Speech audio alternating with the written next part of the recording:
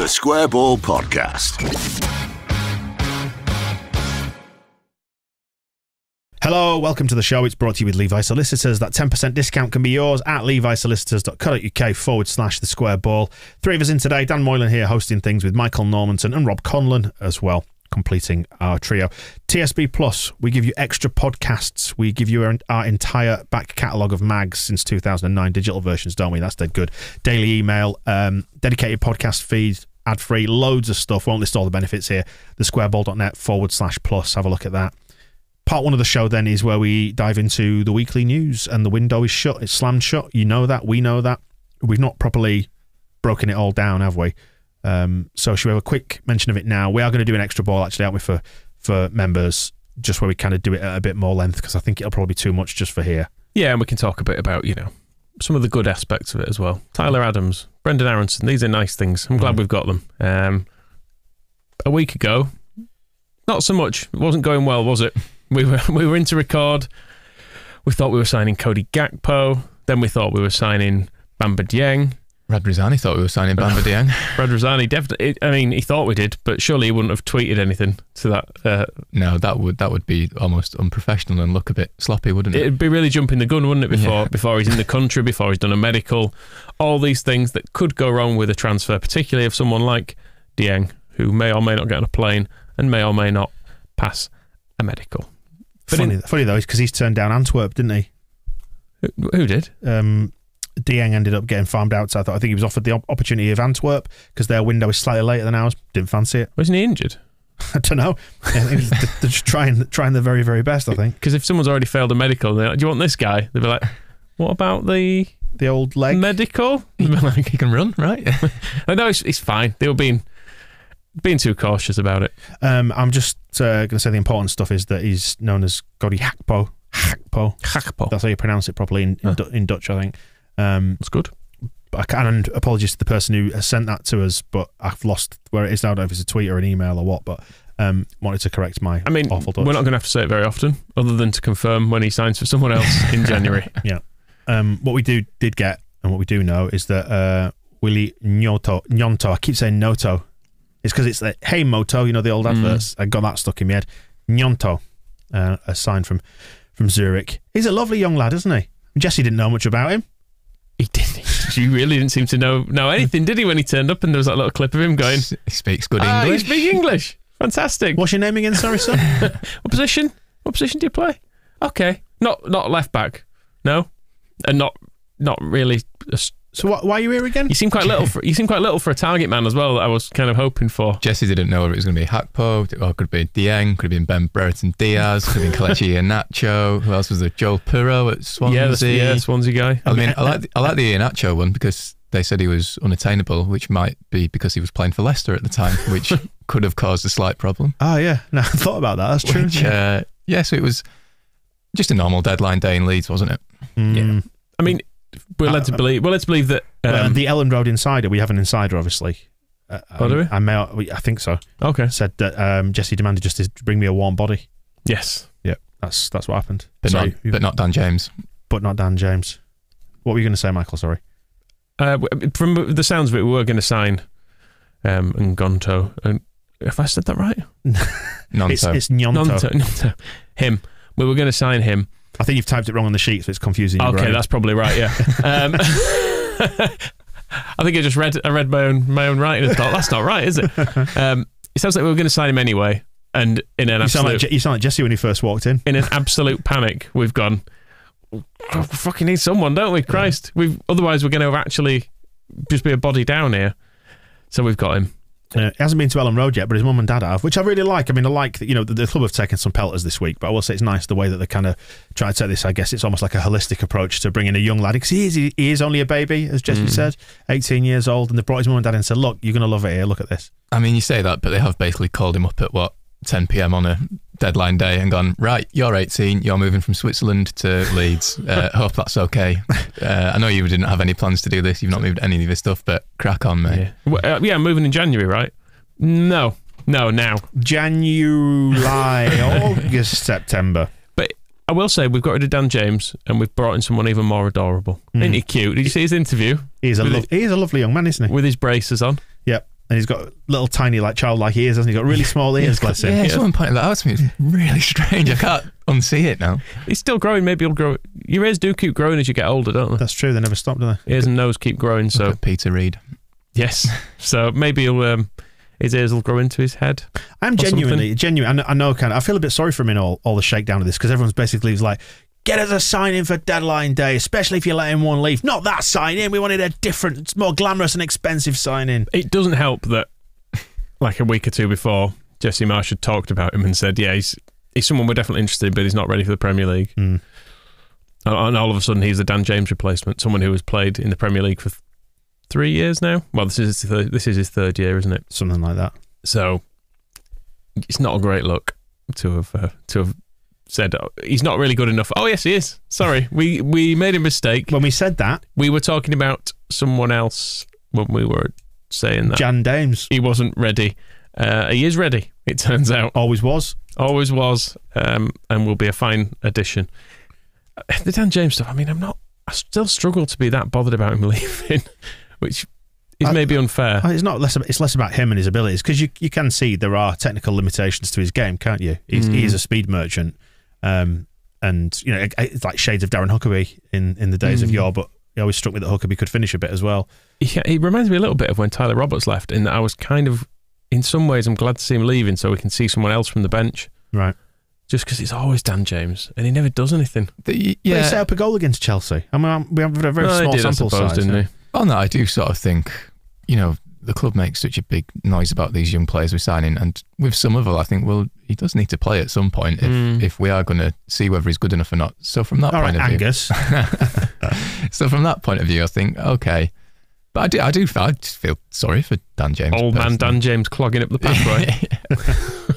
But that's the thing. Like, when are we going to use these young players? Like, we might as well give them a few games. But yeah, for Dan James on a personal level, and it does come back to the thing of just ringing up a 18-year-old lad and making him move across Europe on deadline day, like just sending Dan James, who moved to Leeds last year, has had a kid, and now it's like, oh no, you're going to have to bugger off to London, mate. Sorry. It doesn't paint the picture of a well-executed transfer policy, does it? I think that's where the grief has come from. And Dan James on one of our higher earners as well, by the sounds of it, which is, I suppose that's where it does look bad for the club as well, because actually you can look at the last day of transfer business and go, oh, so you're better off from this, essentially, because I don't know how much we're paying him, but it will not be as much as Dan James, will it? So it feels like they've made a little a sneaky cost saving on the last day of the transfer window, which is not what anyone was really hoping for, and particularly in a day that started with us signing Cody Gakpo for £40 million, has ended with us probably saving about 50 grand a week on wages. Yeah, messaging, it all got away from them, didn't it? And Jesse probably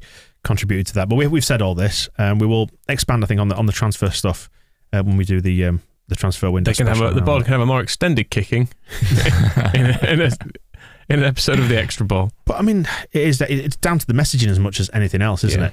It was very, very badly executed. Was the final day. Yeah, considering how well planned it was at the start. And again, I guess we're treading on the same territory that we're going to do on that show.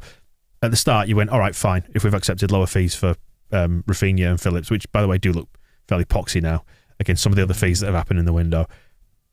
If you've accepted those fees to do business early, fine. Angus Kinnear sat here and explained as well, with inflation as it is, sometimes better to have the money now, because in another year's time, 10 million quid might only be worth the equivalent of 9 million quid, and so on and so forth.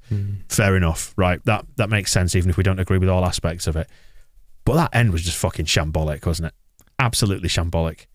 Especially coming, 48 hours after Kinnear's programme notes, which again has been over plenty of times. But part of me, we were saying earlier, is I was almost pleased when Rodrigo got injured, because it just showed up what absolute bollocks all that was, and how the obvious things that we could see were indeed as obvious as we could see. And it's not us being stupid or impatient, but we thought or behaving in a manner that's perplexed, for example. Yes, when you see a forward line of proven internationals who are incredibly injury prone, and 20 minutes later one gets injured, and we've still only got one left back at the club, and he's injured as well.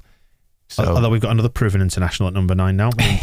We have a proven international left back, don't we? Now we do. Yes, Pascal, the big sad pirate, has got his call up while playing left back. Therefore, is a left back.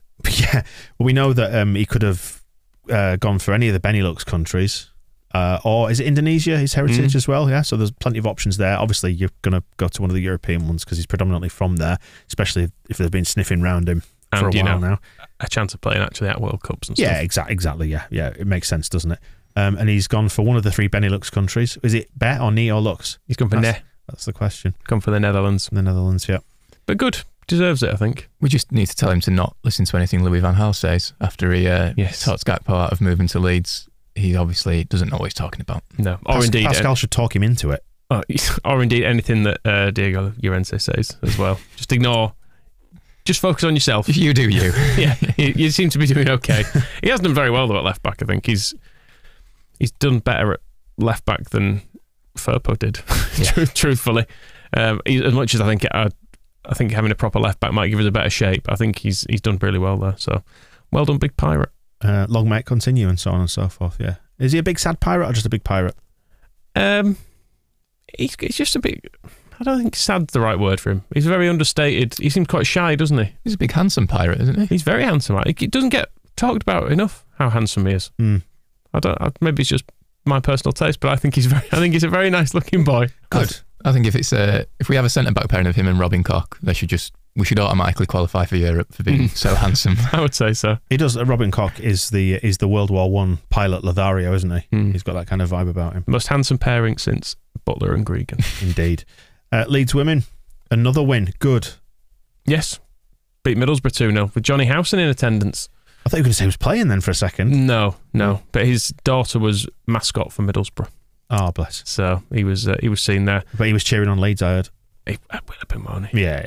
He knows, really. Who scored? Tell me. Laura Bartup won and scored a penalty. Hot shot Bartup. Yeah, she's good player. And then Sarah Danby made it 2 in the second half. And we are now second in the league. Just behind Barnsley. They seem good though. Goals for 10, goals against 1. And they've won 4 out of 4. But we've won 3 out of 4, lost only 1. Yeah. Is it one? It's only one team that goes up, is it? Yeah, that's the problem with this league. It sounds like a fix, doesn't it? Yeah.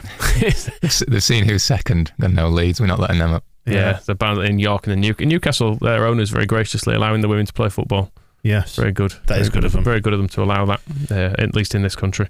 But yeah, this is the Northern division, isn't it? So you got like at the bottom of the league, you've got Merseyrail. So I presume they came up, did they, last time? Up on the rails? Yes. They've lost 4 out of 4, conceding 15 goals on the way. So you can see the range of like quality, can't you, in there between like Barnsley and Merseyrail. Interesting. I want to see what outfit do they play in? Is it trains? Is it like Thomas the Tank Engine? Looks like a fairly standard red and white stripe. Right. Disappointingly. It's quite a nice kit actually. Nike one looks a bit like Atletico Madrid. Okay. Have you seen Atletico's kit? Sorry, Atletico, their kit. It's probably. It's wavy stripes. Oh, I don't like a wavy stripe. It's the lowest selling home kit in their history or something. Or sales have plummeted like 60%. Not surprised. I hate it when they go wavy stripe. Is the owner's son designed it or something? That would be stupid. Couldn't possibly comment on that, Rob. 21s. What's happened? Now, since we last spoke. Pathetic. We've signed a player from. Have we? Well, possibly, yes. So we may get to see our new signing on Friday night because we play away at West Brom. Okay. And I guess there's a chance, with it being a Friday night and game not till the Monday, I guess it maybe gives a chance for players to have a bit of a game in this. And then if you want to give someone half an hour, but then play him in the first team. Poor Mateo Joseph. Such a promising start to the season. He's been training with the first team, hasn't he? He's been spotted. Well, he deserves it. He's played really well at the start of the season. I've actually been more impressed with Joseph than I have Sonny Perkins. I know he's been getting a bit more of the hype being the new boy, but I think Joseph has been really good. It'll be interesting again to see who plays left back after Alfie McCalmont had a little go there the other week and scored a fine goal, albeit was at fault for the opposition's goal. Or, maybe this is a chance to get all the lesser involved boys, get them all a game. Who are you thinking? Don't know, whoever's lesser involved. It was Joe Donahue, by the way, who tweeted to say that Mateo Joseph had been spotted training with the first team. He's scored 5 goals so far, hasn't he? But we're in that classic situation of depleting the 21s in order to supplement the first team, aren't we, again? I mean, they've got loads of strikers, so... Yeah, it's true. Yes. So Chris Clarkson left back. Yeah, give him a go. I'm just looking at the fixtures on Friday. It's Burnley Norwich is on telly. Dear God. So there's no Premier League game, so hopefully we'll be able to watch the West Brom 21s game, because obviously there's no blackout, because when the Premier League's on, they can't show the 21s, can they? Just stupid. Yeah. Are they so? Do they have so little confidence in the Premier League product that they think Leeds against West Brom under 21s is going to drag such a big TV audience away? Might do. Stupid bloody rules. So yeah, well, would you play Gnonto? Yes, at left back. It'll be interesting to see if there's any chance of Firpo getting a game, actually, because we're coming up to the time that Jesse said Firpo would be injured for, and there's been talk of him training and things like that. And you know, just to see an actual left back would be a real novelty this season, because we've not had it yet. So maybe we'll see him have an appearance. Potentially, I guess Ayling and Cooper might make a bit of an appearance as well, if they want to just give him a little practice ahead of Monday. Get some minutes in your legs, lads. Yeah, just give them half an hour just to see how they look, and then take them off and keep them safe for the bench, or get them injured, which is what seems to happen in a very Leedsy way. Be like, yeah, he's just going to complete his comeback, just needs to play. Oh, never mind. But we'll see. There you go, part 1 done and dusted. Then we will preview Forest in part 2, and we're going to do the week's heroes and villains as well in part 3. So look out for those in your YouTube feed in due course. It'll be on the way in a bit. The Square Ball Podcast.